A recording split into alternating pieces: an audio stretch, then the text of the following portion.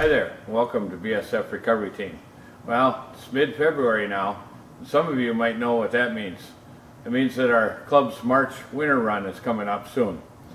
And, well, as the Rubicon is still in my garage with the front axle all tore apart from last fall, we found an alternative. We're going to do a budget trail rig. We found a 2003, well, actually let's go out and take a look at it. We'll see if we can fire it up and bring it in the shop and see what we got to do to get it trail ready. Well, here it is, Jeep Grand Cherokee WJ. Been on the back lot of the dealership that I work at here for quite a while, so we cut a real good deal on it, and we're going to turn it into a budget trail rig. We'll see if it starts.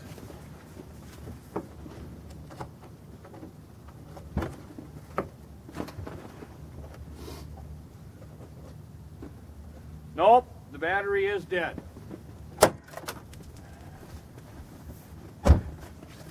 Well, let's see if a jump box will do the trick.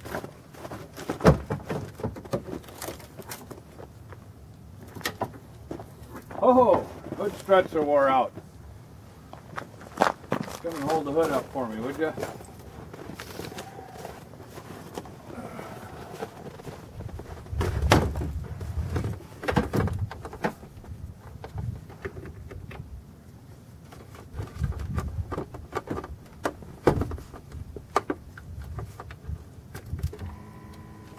Hey, it sounds like we got some juice.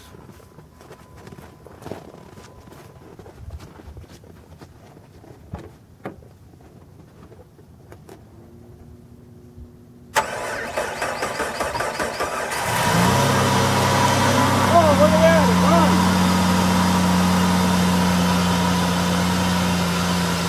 on. All right, well, now we got to get it into the shop, and we'll probably have to put a battery in it and make sure that everything on it passes for the tech inspection for the trail ride.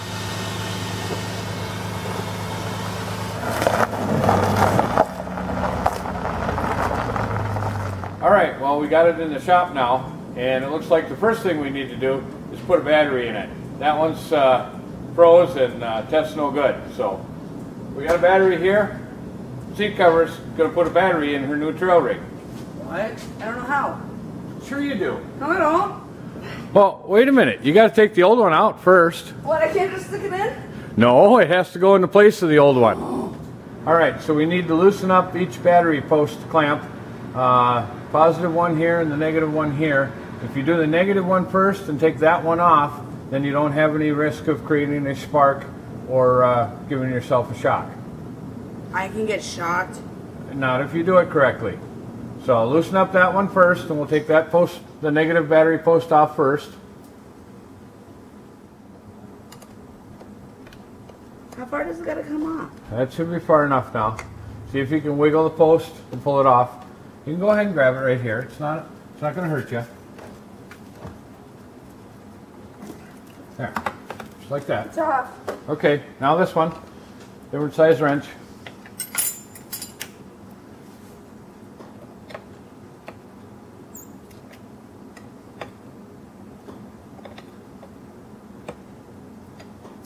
These look really bad, these connections. Yep, we're going to have to clean them up.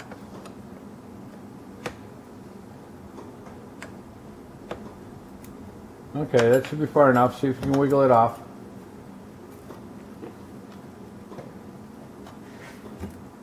No. No? Nope. Right. Give you a tool to give you a little help. A hammer? Nope. Put the screwdriver in here. Turn it a little bit. Open up the... There we go. Ew. Just like that. All right. Now we can lift that battery out.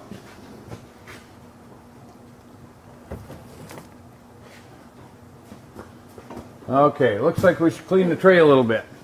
I'm gonna go get the battery. Well, hang on a second. One of the safety features is that we need a battery hold down, and I see that the factory one is missing, so we got to create a battery hold down first. What? Yeah, go set the battery back in the toolbox. Oh, lordy. Okay, so the factory battery hold down is missing, So I picked up a universal one from the parts store for us to secure the battery, because I know that that's one of the tech inspection things that they look at, is to make sure that the battery is secured in place. Now, the universal one is a little bit different than the factory one. So first thing is we're going to have to use one of the factory holes here that has a spring nut in it. So we got to remove that spring nut so we can put one of these J-rods up through the hole. How do you do that? Got a pick? We should be able to pop that out with a pick.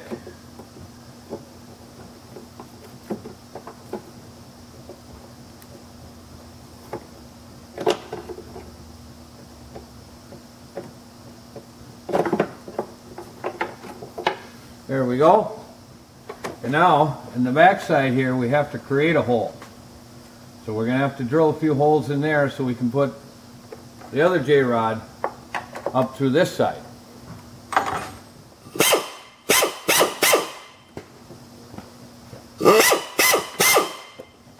Now we got to enlarge one of the holes to a slot.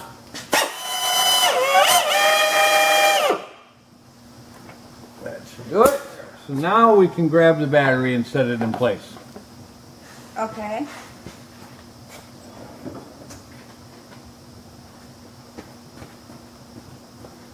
Help me, please. Yep.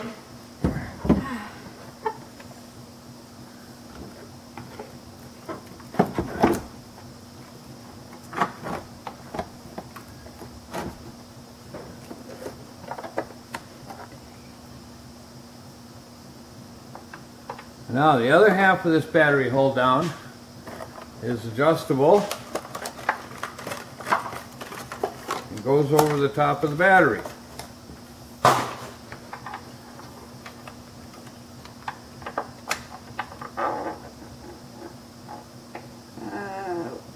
Which way does this thing go? Oh, like that? No, go on this side of the cable. Okay, now we can set a washer on there. And put a wing nut on.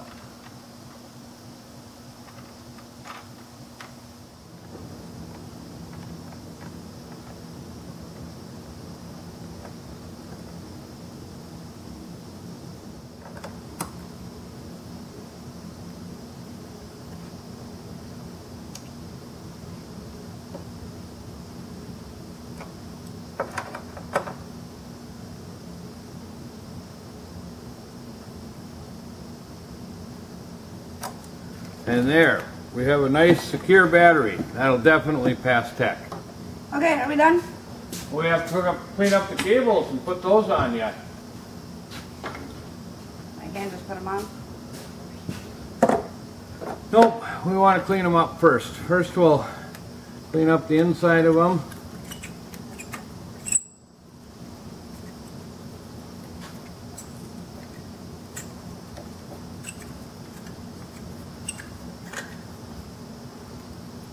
There we go. And now, we want to make sure that this is able to squeeze down tight onto the post. Since we took a little material out of here, what we have to do is we have to take a little material off of this in order to make sure that it'll squeeze down tight onto the post. Okay. How do you do that? Well, first thing is we got to get the bolt out of there. Alright, so we'll take a little material out of here so it'll clamp down on the post nice and tight.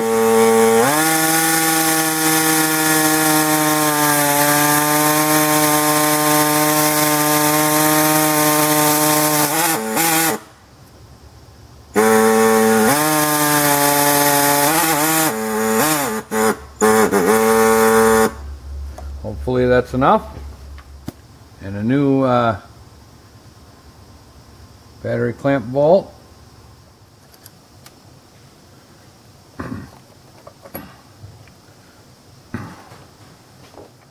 Down there all the way.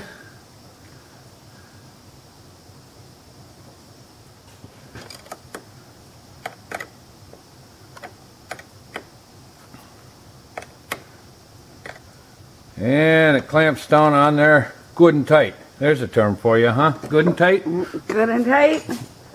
And everything will be all right. All right, that one's good and secure. The battery's good and secure. So that'll certainly pass tech inspection. I don't know how I ended up finishing this. I thought you were going to do it. So what's next? Well, we have to make sure that everything's going to pass safety tech inspection. So that's what this sheet is right here. So what's on the top of our list? Steering and linkage. So what they do there is they check the steering linkage to make sure that none of the tie rod ends on the steering linkage are loose and ready to fall out, because they don't want you to break one on the trail and have an accident. How do I check that? So what they do is they have one person in the vehicle, and with the vehicle running, they rapidly turn the steering wheel from 9 o'clock to 3 o'clock. Then the other person is underneath the front of the vehicle looking at the tie rod ends and the steering linkage to make sure that nothing's loose and ready to fall out. Should we do that? Well, it's on this paper. Let's do it. Okay. All right, start it up and wiggle it back and forth.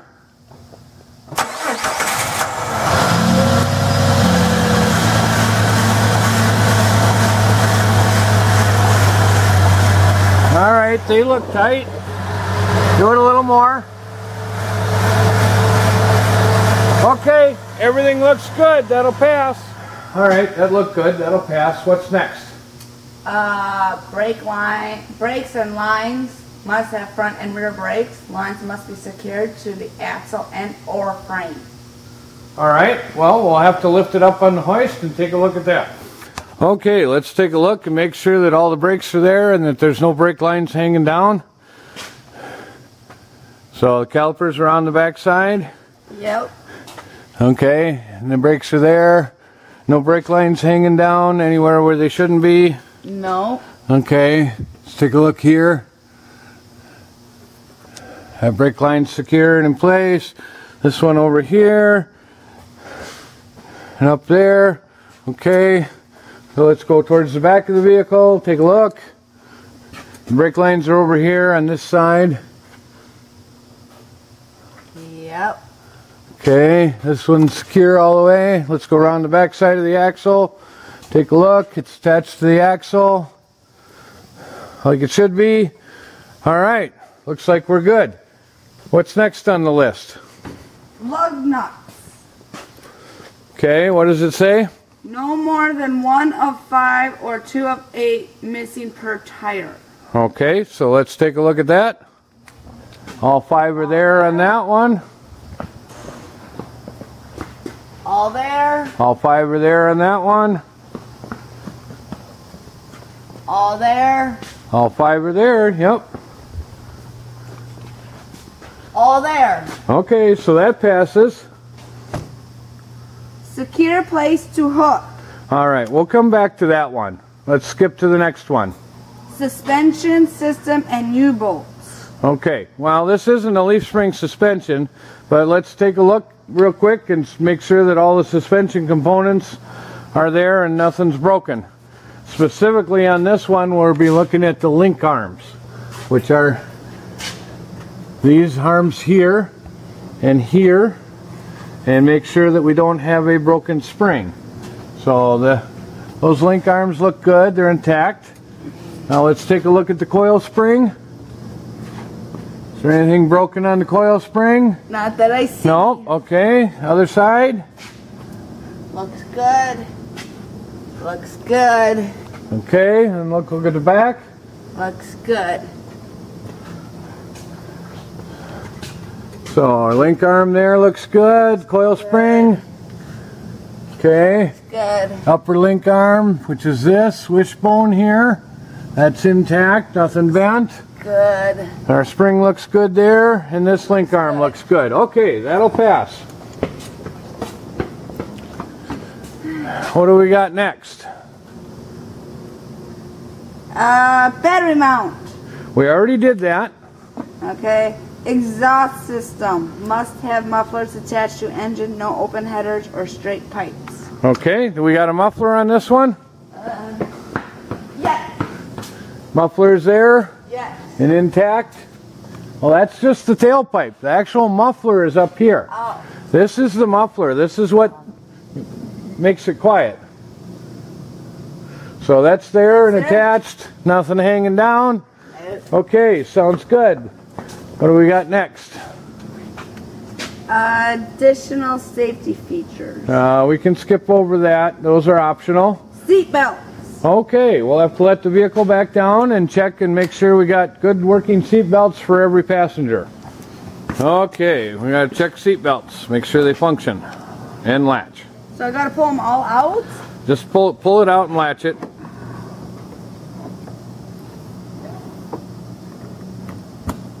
Okay, that one functions. That's all we need. That one works. Yep. You're gonna have a center. I may have a center passenger, so I better check and see if this one works. That one works? It works. Okay. She works too. Okay. Now one left.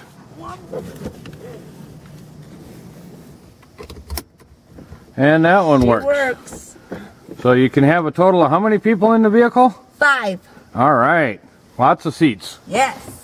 So what's next on our list? Roll bar or non-removable hard top. Okay, so does this one have a removable top? No. So then we don't need a roll bar. So you can check that one off. What's next on the list? Fire extinguisher. A fire extinguisher. What does it say about the fire extinguisher? Minimum 2-pound type ABC. No halon. Must be securely mounted in a quick release mounting bracket within reach of seat belted driver. Must be fully charged. Gauge style only. No push button type. Okay. So let me go get you a fire extinguisher. Alright, here's a fire extinguisher for you. Does that meet the requirements? Let me look. It says ABC. So that meets the requirements. No. Now it says must be securely mounted in a quick release mounting bracket within reach of seat belt driver. Okay, well this is a quick release mounting bracket right there.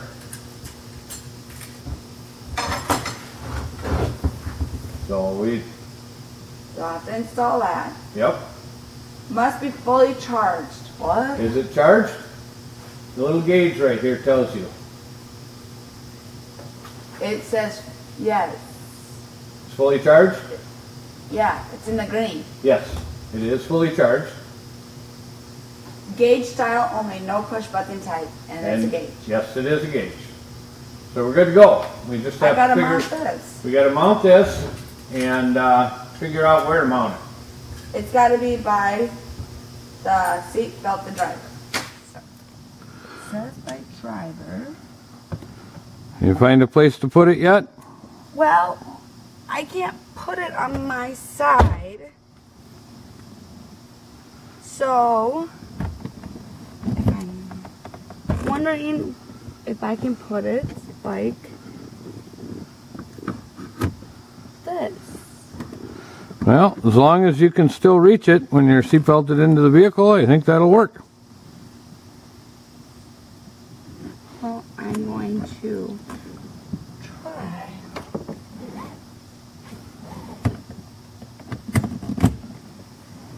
Oh yeah. Sure enough. Still reach it. All right. Sounds like a good place to mount it. All right. We got to mount it. We're going to mount it with some self-tapping screws, but I want you to mark it where you're going to put it. And draw around the bracket a little bit so we know where to. I need it right there. And on the other side, you don't have to worry about the holes. Just approximately where the bracket's going to be.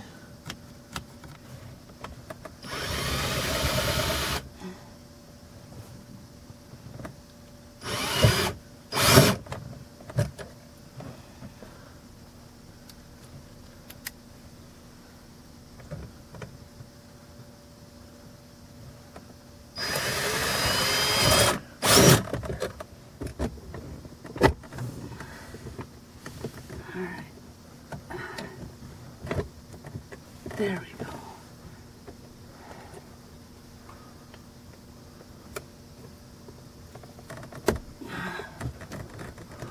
There we Okay, go. now we can go check that one off the list. Alright, the next one says brake pedal pressure. Tested not running. Pedal cannot be spongy or sink to floor. Brakes must have pressure. Spongy or sink to the floor? Right, so all they do is they just sit in it and step on the brake pedal a couple times and make sure that it doesn't go to the floor. So let's do that. Okay, push in the brake pedal. Does it go to the floor? No. No, then we're good. Yay, that means I have brakes. Okay, mark that one off. Okay. What else we got? Toe strap required. 2-inch minimum, 4-inch Okay, maximum. we can take that out of the Rubicon. We have all that in a bag in the Rubicon. What else we got? Clevis. Yep, that's in the bag in the Rubicon too. Miscellaneous. What do we got for miscellaneous? No visible fluid leaks on vehicle. Okay, No antennas over 48 inches. okay, we don't have that. MNORV sticker. Minnesota off-road sticker. That's not required, that's optional. All right, looks like we only have to go back to the tow points, and maybe we'll save that for another video. Thanks for watching BSF Recovery Team and our new video series of the budget trail rig. Subscribe to our channel so you don't miss our next video where we deal with the secure tow points or secure places to hook for recovery on the vehicle. Keep wheeling, stay safe, and maybe we'll see you out in the woods.